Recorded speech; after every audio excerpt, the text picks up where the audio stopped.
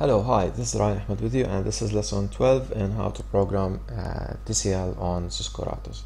Now, this lesson I'm going to talk about the command named while, and if you guessed, it's about repeating or doing repetitive task. Okay. Now, remember from lesson 11, okay, that I have always to go back to the script and repeat the source command, okay, and execute it again. Okay, and execute it. So this is daunting. Okay, this is tiring. So what I do is use a command named while. Now let me copy first the TFTP the script.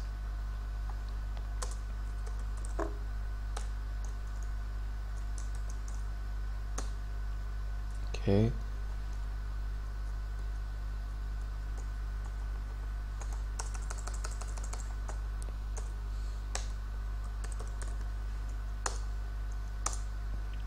Okay, now let's run it.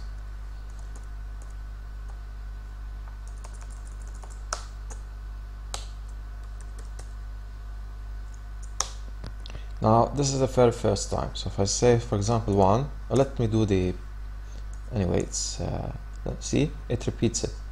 Okay, I did not quit the application.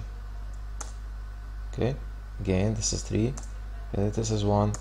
Okay, if I do anything else, it will repeat itself. Okay, but if I press Q, it will quit this repetition.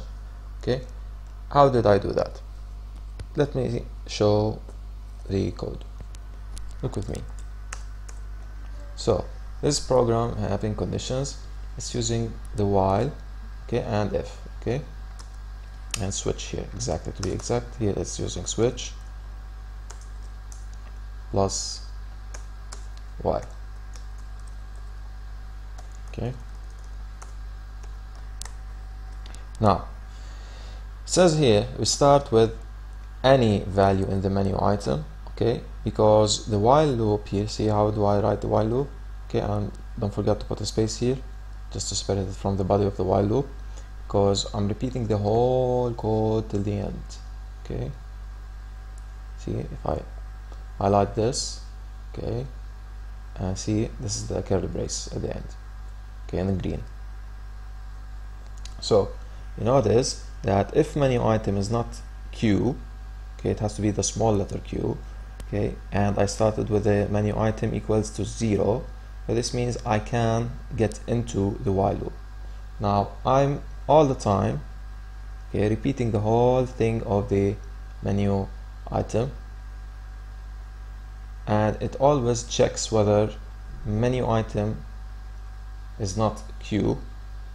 Okay, so as long as it's not Q, it will keep executing the body of the while loop. Now once I type Q, it will quit the loop. Okay, so this is what we call a loop, because it goes on and on and on and on until this condition gets false. Okay, so this is all about the while loop. Okay, thanks for watching.